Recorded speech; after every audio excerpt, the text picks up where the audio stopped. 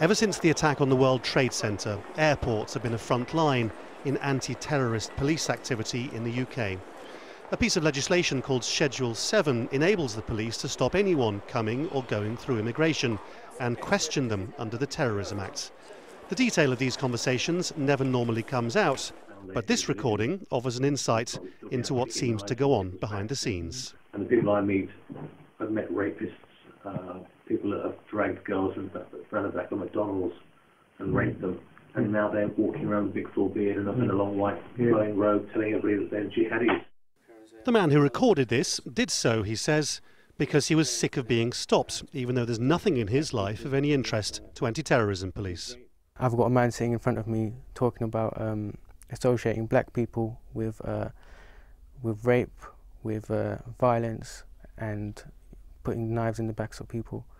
So it does. And with Islam. Yeah, and it does worry me with someone who has this power and responsibility, who's looking after national security.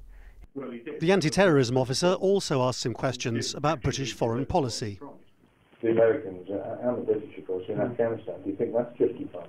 It really does upset me a lot because I mean I was born here and I have a British passport, and seeing people with European passports walk straight through, and I'm there and I get stopped from a long flight. I get stopped for like sometimes 3-4 hours, and I'm not allowed home. Basically, I'm not allowed to see my family. The government's had guidance that many Muslims find this sort of thing offensive, but their independent legal advisor insists Schedule 7 is a useful tool. If you look at the numbers of people who are charged with terrorist offences, the number of terrorist prisoners there are in the UK, I'm afraid there as well there is a predominance of Asian people.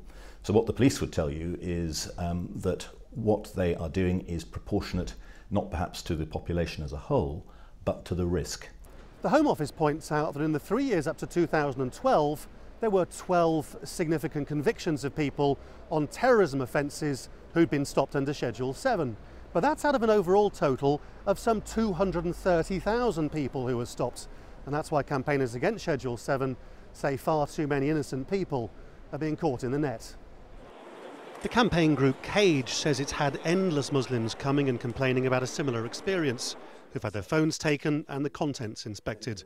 It is demanding the legislation is revoked. Various, organisations and people have tried over this time to correct this, right? They've asked, in the beginning, I think they simply asked for safeguards, things like, can we have, can the reasonable suspicion clause be added? Can we collect details about the faith of people stopped? Can we record stops? But, this has been, they've been asking for this for years, but it's been kind of ignored. So I think at this stage, we have to say now that Schedule 7 needs to be repealed. There is a debate in government about whether Schedule 7 might be made less confrontational, but as yet nothing's changed. Certainly stopping innocent people in a way which they may find intimidating seems unlikely to win many hearts and minds. Laurence, Al Jazeera, London.